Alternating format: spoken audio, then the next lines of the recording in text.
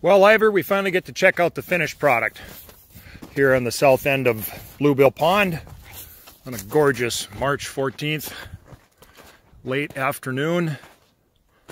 What have we got here? Well, we only cut the low area during the frozen ground conditions because we have other opportunities to cut the high ground, and I don't think we need to do it quite yet anyway.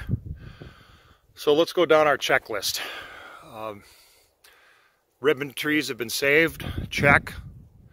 Ribboned trees, have they been scarred by the logging activity? No.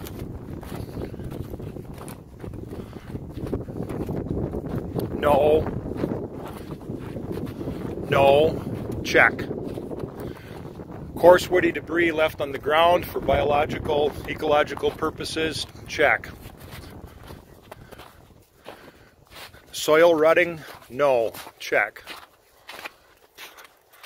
Tops of the saved trees damaged? No. Check.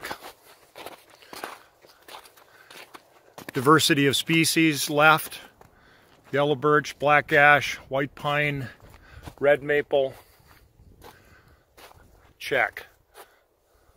Big snags left for the same reason as coarse woody debris? Check. Legacy trees left? That's a definite yes. Check. Overall appearance? Quite good. Excellent, in fact. Check.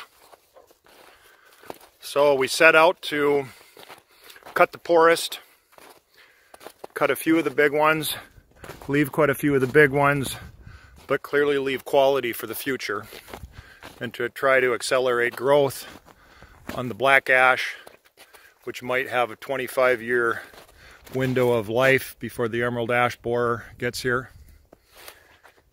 So one more generation of black ash products. Check. We did real well, Ivor. You know what's really fun, Ivor, is today at the planer mill in Bigfork, we got to see pine of the quality that would come out of a spectacular tree like that. So even though we didn't take that one, we take some now and then, and those are big trees and they add up. Really, are you going to listen to me or not? I guess you're just overjoyed.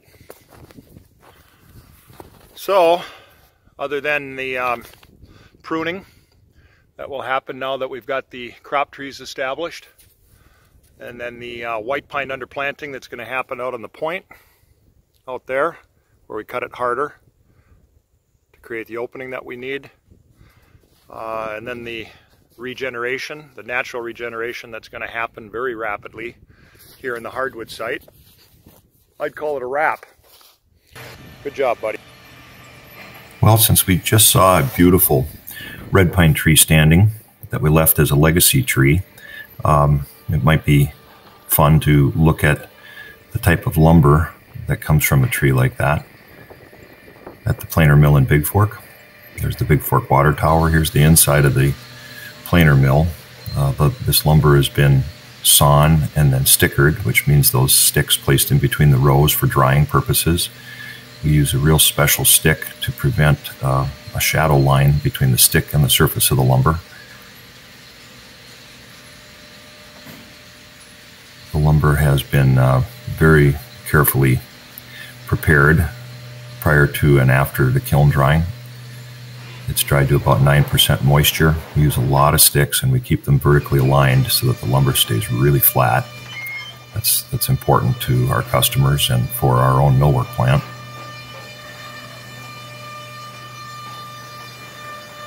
The planer operator is also controlling the infeed to the planer. There's the lumber on the tilt hoist, and you'll see in a minute that when he lets down one row at a time, the sticks in between the rows fall separately. There's Ivor.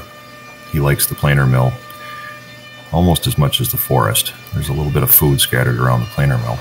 There go the sticks down onto a belt and are picked up by one of the guys and placed into the racks to be reused. Here's the lumber going into the planer. This is random width lumber, which is typical of a factory grade.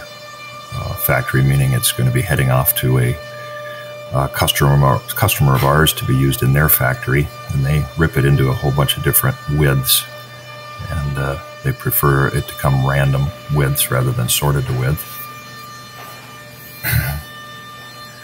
There's a mix of grades coming through right now, but it's the highest grades or portion of the grade mix. There's a nice clear board that we'll see go through the process now. It goes down one belt and comes back another so that the even end is on the grader trimmer operator's side, so he doesn't have to fight with it. He's marking the grades and doing some trimming. There's that nice clear board. A peek inside of the trimming area. The trim saws are a little bit up above, and they drop down on command by the operator when needed to either trim an end or two ends, or to cut a piece in half to separate it into two different grades. And now the lumber gets piled.